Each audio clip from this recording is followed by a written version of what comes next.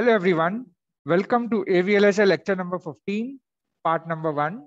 So today's topic is integrated circuit common gate amplifier. So let's start with the circuit diagram. So here is my circuit diagram of a integrated circuit common gate amplifier.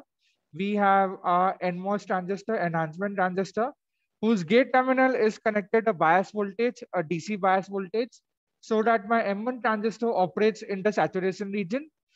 We have applied the input to the source terminal and the output is sensed at the drain terminal. When that happens, this configuration is my common gate configuration.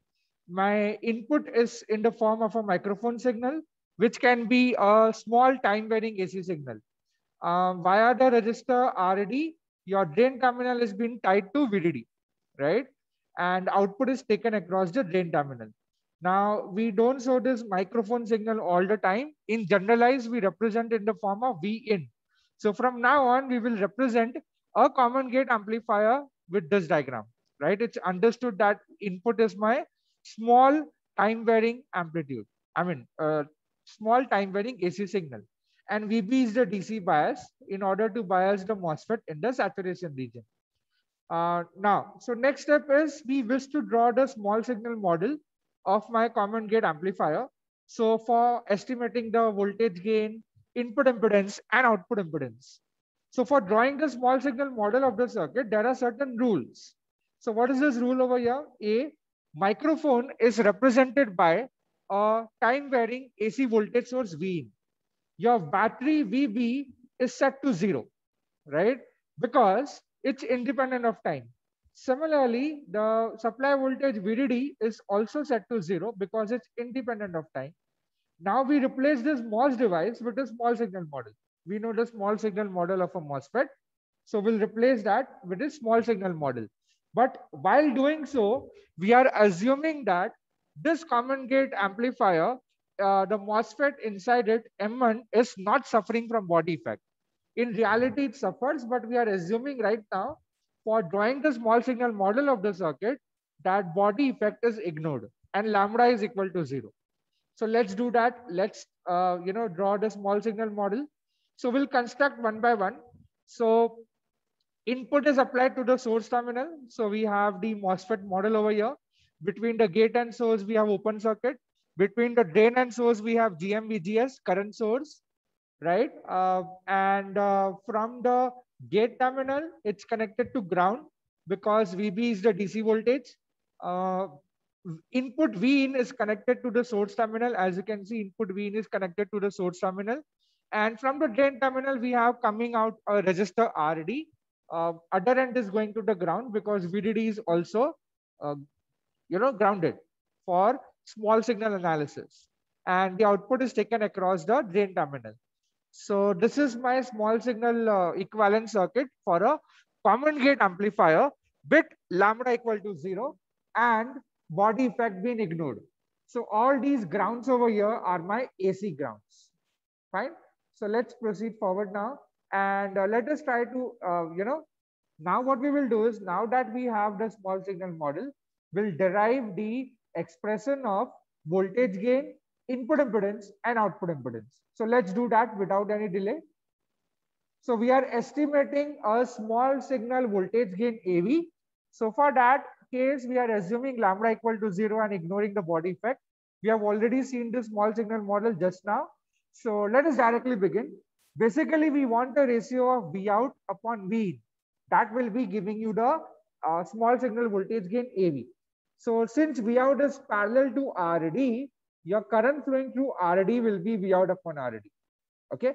And if you see from the diagram, can we say that V in is equal to minus VGS? Yes, they are both in parallel, but they are with the opposite sign. So from the diagram, we can easily say that V in is equal to minus VGS. Okay.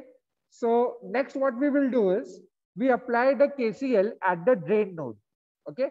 So at the drain node, both the currents are leaving. Which are the two currents? GM-VGS and V out upon RD. Both are leaving currents. So we'll add them together. So that's what we do over here. So applying the KCL at the drain node gives GM-VGS plus V out upon RD is equal to 0. And what was VGS given by? Minus V in. So we'll write minus GM V in is equal to minus V out upon RD. So what will be V out upon V in, which is the voltage gain? It will be just GM into RD. And this is the small signal voltage gain for a common gate amplifier. Now remember carefully, there is no negative sign. It only means one thing, that input and output are in phase with each other. Okay. So if a RO is present, let's say if lambda is non-zero, so what will be the modification to the formula for AV? So AV will be given by GM times RO, small RO parallel to capital RD, which is given by equation number 15.1.3. And this is including the channel length modulation parameter. Okay, so this was about the small signal voltage gain for a common gate amplifier. If you have a doubt, you can post your queries in the comment section. Okay, so let us move on and calculate the input impedance for a common gate amplifier. Okay, so next we are estimating the input impedance Zin, keeping lambda equal to 0 and ignoring the body effect. So how do we do that? We just take the entire small signal model, we put it inside the box, and externally we apply a test source Vx, and we measure the current Ix, and Vx upon Ix will give us the Zin, right? So while we focus on Zin, the output of the circuit is not the primary focus. Fine. So from here, we have to determine the ratio of Vx upon Ix. So let us start with the derivation. So from the observation from this diagram, figure number 15.1.b, can we say that Vx is equal to minus Vgs? Yes, because they are in parallel and they have an opposite polarity. So yes, Vx is equal to minus of Vgs. And what will be the next thing which we'll be doing? We'll be applying the KCL at the source node, and both the currents are incoming. So we'll have Ix plus Gm into Vgs is equal to 0. So that's exactly what we will do. So at the first step, we have written Vx is equal to minus Vgs. And then by applying the KCL at the source node, we get Ix plus Gm Vgs is equal to 0, right? And we know what is the value of Vgs. Vgs is nothing but minus Vx. If it comes on that side, it becomes plus. So Vx upon Ix is coming out to be 1 upon Gm. So that means my input impedance is equal to, of a common gate amplifier, ignoring the body effect and lambda equal to 0, is given by Zn is equal to 1 upon Gm. And it's not so evident from this expression that it's a low value, but definitely when we'll try to solve some numerical, that time we can definitely, if you add the body effect expression, the body effect and lambda not equal to 0, that time you will, you all can experience that Zn input impedance of a common gate amplifier is a low value. Fine. So let's move on and go to the derivation for the output impedance, Z out. So for Z out, there is one difference. We consider the entire small signal equivalent circuit inside the box. At the same time, we make the input equal to 0. If it is a voltage input, we short circuit it. If it is a current input, we open circuit it. Right now, it's a voltage input, so we short circuit it. And we apply the test source at the output terminals. Here, the output terminals will be between the drain and the ground. So Vx is applied, and we measure Ix. And Vx upon Ix will give us Z out. So remember one important thing, for estimating Z out expression, V in is set to 0. So that means V in over here is set to 0. If V in is set to 0, source terminal is connected to ground. Already the gate terminal is connected to ground. That means my VGS is 0. So if VGS is 0, Gm into VGS current source will be 0. And how do you represent a 0 current source? By open circuit. So what is left in the circuit? We have only RD present. So let me show it to you. Here it is. So now if you do Vx upon Ix, it will be just RD. So that is exactly what my output impedance is. For a common gate amplifier, the output impedance is given by RD, ignoring the channel and modulation parameter and the body effect. It is very simple and plain expression. Okay. So we have determined the expression for Z out also. So now we'll try to answer one question, why the input and output are in phase in a common gate amplifier. Okay. So let's start with our qualitative analysis. Let's just say that your V in increases. Now what is V in? V in is nothing but your source voltage. So when we say V in increases, your source voltage increases. Now what is being connected to the gate terminal of your NMOS transistor? VB, and VB is a constant value because it's a DC value. That means as my input increases, my Vs value and the source voltage increases, but the gate voltage remains constant. So what happens to VGS? VGS is VG minus Vs. So VG remains constant, Vs is increasing. So effectively, your VGS value will reduce. And we know the drain current is given by Kn times VGS minus VT and the whole square, correct? So if my value of VGS reduces, my drain current reduces. Fine. Now, what is VD? The drain voltage given by? Drain voltage is given by VDD minus ID RD, correct? So if drain voltage is VDD minus ID RD, if my value of ID is reducing, that means my value of drain voltage is increasing. And this drain voltage is nothing but connected to the output. I mean, it is actually the output terminal. So that means if my drain voltage is increasing, my output is increasing. So let us revise what has happened so far. My V in has increased. So Vs source voltage has increased. Gate voltage remained constant. So VGS has reduced. If VGS reduces, my drain current has reduced. And if my drain current reduces, my drain voltage has increased. And my output has increased. So we have started with V in increasing and we have ended with V out increasing.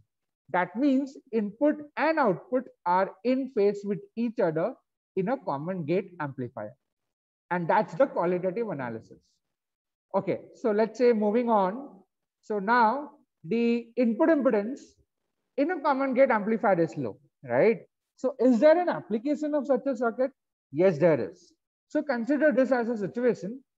We have an amplifier and that amplifier input is connected to the antenna. So antenna output is connected to the input of an amplifier. Now, we know that the output resistance of the antenna will be 50 ohms. So there will be impedance matching possible. You can connect the antenna without any problem to the amplifier if there is impedance matching. And for impedance matching, the input impedance of this amplifier should also be 50 ohms. Then only there will be a transfer of signal from the antenna to the amplifier without any distortion or problem. Okay, so such an amplifier is my common gate amplifier. Okay, so here is an application for a circuit. The common gate amplifier can be driven by a low impedance source. Okay, it can be driven by a low impedance source like antenna. So that's one possibility of an application for a common gate amplifier. And with this, we have come to the end of this session. So yeah, so today we have analyzed the common gate amplifier. A very simple analysis we have done today, and wherein we have drawn the small signal model with assumptions. They are crude assumptions, like for example, lambda is 0. Then we have done, body effect is ignored, and we have derived the formula for the small signal voltage gain, input impedance, and output impedance under these conditions. Okay, and also if we have seen if there is an application for such a circuit, yes. It can be driven by common gate amplifier can be driven by a low impedance source. And also we have seen why the input and output are in phase with each other in a common gate amplifier. So with this, we have come to the end of this session. And next time, in the next session, we will continue the further discussion of common gate amplifier, particularly with body effect. Okay, and with lambda non-zero. So that is all for today's session. Thank you all for joining. Have a good day.